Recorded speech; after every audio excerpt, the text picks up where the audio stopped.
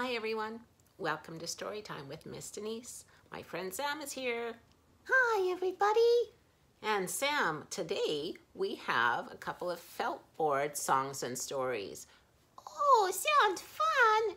And a story about corduroy and Christmas. Oh, yay, corduroy. So are you ready? Let's get started. Our first felt board story and song is about 5 snowmen. So there's 1, 2, 3, 4, and 5. And it goes like this. 5 little snowmen standing in a row. 5 little snowmen made of snow. The sun came out and shone all day, and 1 little snowman melted away. Now there's 4. 4 little snowmen standing in a row.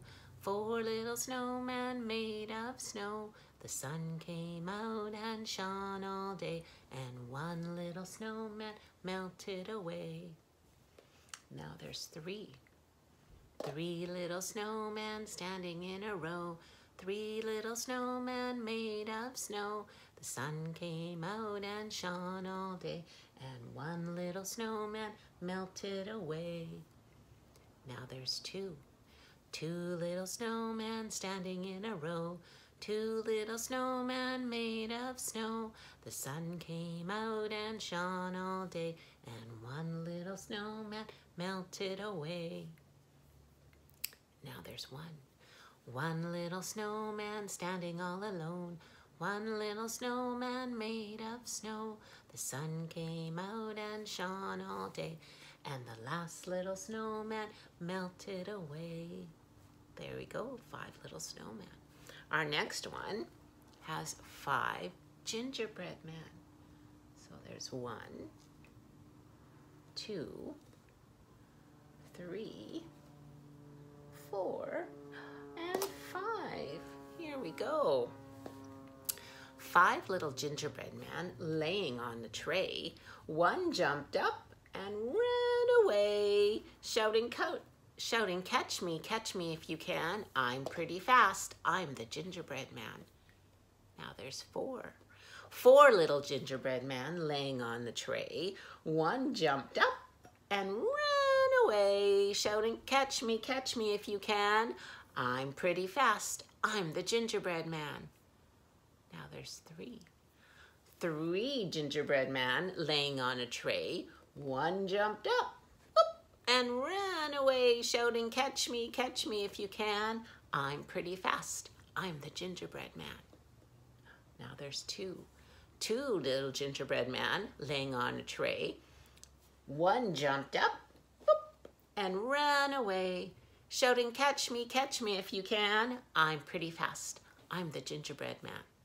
Now there's 1. 1 little gingerbread man laying on the tray. He jumped up and ran away, shouting, catch me if you can. I'm pretty fast. I'm the gingerbread man. There's no more gingerbread man laying on the tray. They all jumped up and ran away. Oh, how I wish they had stopped to play. Next time I'll eat them before they run away. Okay, now we have one about polar bears. There's 5 polar bears. 1, 2, 3, 4, and 5. 5 little polar bears swimming by the shore. 1 caught a fish. Boop. And then there was 4. 4 little polar bears splashing in the sea. 1 swam away. And then there's just 3. 3 polar bears in the ocean blue. 1 dove in. Bloop. And that makes 2. 2 little polar bears having lots of fun. 1 chased a seal. Oh, and that made 1. 1 little polar bear, he wanted to be a hero, so he floated on the ice. Oh, and that made 0. There we go. So our story today is Corduroy's Christmas Surprise, based on the character created by Don Freeman. Let's find out about Corduroy's Christmas Surprise. There was only 1 week to go until Christmas, and Corduroy could hardly wait. This was one of the best times of the year. Corduroy loved the smell of his Christmas tree. He loved taking the ornaments and lights out of the closet. He loved stringing popcorn and berries and trimming the tree.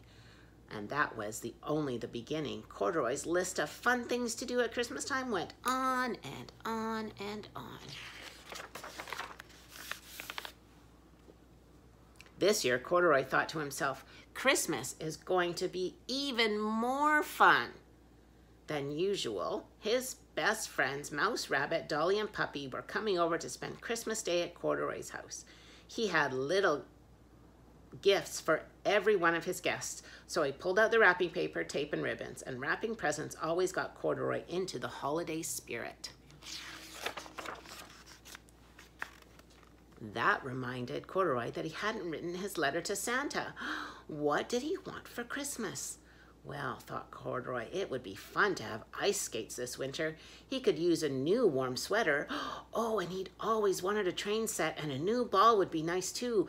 Corduroy wrote his letter in his neatest, best printing.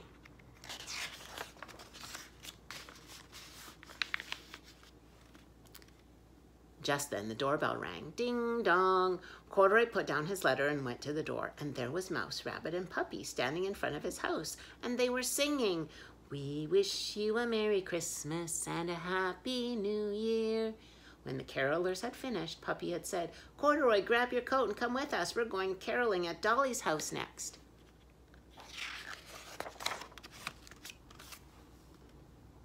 So Corduroy did just that. He put on his coat and his scarf, and the 4 friends made their way over to Dolly's house.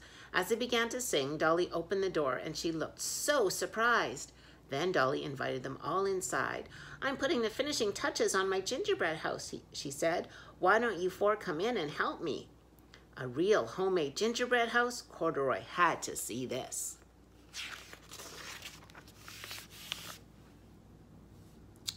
And what a gingerbread house it was. It had lots of windows, a fancy door, and a chimney. Corduroy could hardly believe his eyes. "This is one of the best things about Christmas," said Dolly. "Don't forget Christmas trees," said Corduroy. "And Christmas carols," said Rabbit. "And Christmas candy," said Puppy, as he gobbled up some candy. "And Christmas presents," said Mouse. Everyone laughed.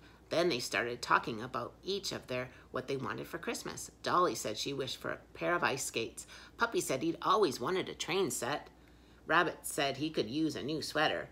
And Mouse said a brand new ball would be fun. Corduroy didn't say anything. How could he tell them that he had written Santa to ask for all of those things? Back home, Corduroy found his letter to Santa right where he had left it. He decided to make a few changes. What if there weren't enough presents to go around? What if Corduroy got what he wanted, but his friends didn't? So Corduroy pulled out a new piece of paper and wrote another letter to Santa. This is what it said.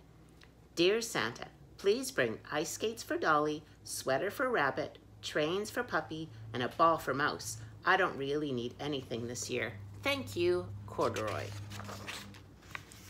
Corduroy put the letter in the envelope, and in his neatest, best printing, he addressed it to Santa at the North Pole.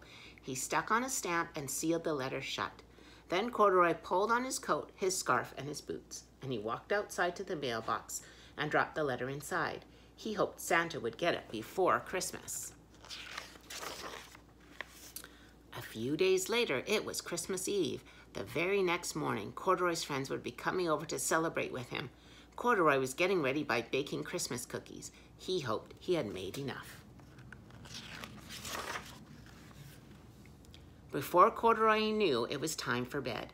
First, he had 2 important things to do. He hung his stockings on the mantel, and he left milk and cookies on the table for you-know-who. Maybe Santa wouldn't be bringing anything for him, Corduroy thought, but he was so happy that his friends would get exactly what they wanted. Then Corduroy climbed into bed.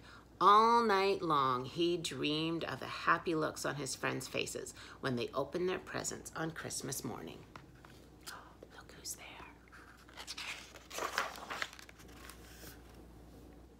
The next morning, Corduroy sat up in bed and rubbed his eyes. It was Christmas Day. It had finally come. Corduroy looked out the window to see a crispy, sunny day and a fresh blanket of snow on the ground.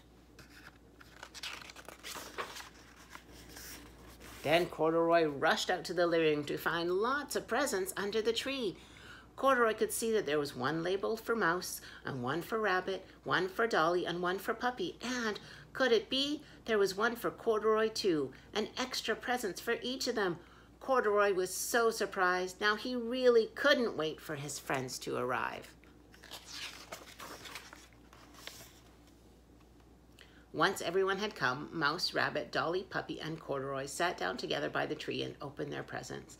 Dolly got ice skates and a scarf. Rabbit got a sweater he wanted and a picture book too. Puppy got a train set of his dreams and a new hat. And Mouse got a ball and some warm winter boots. And Corduroy got ice skates and a sweater. How in the world did Santa know that he wanted them? But really, Corduroy thought to himself, the best Christmas gift of all was that he was surrounded by his friends on Christmas Day, and they were all so happy. That made Corduroy happy too.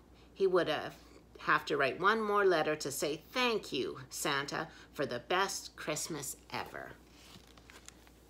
Here we go, Corduroy's Christmas surprise. Did you like that story, Sam? Oh, I sure did. Well, my friends, that's all for story time today. Good night. Good night, everyone.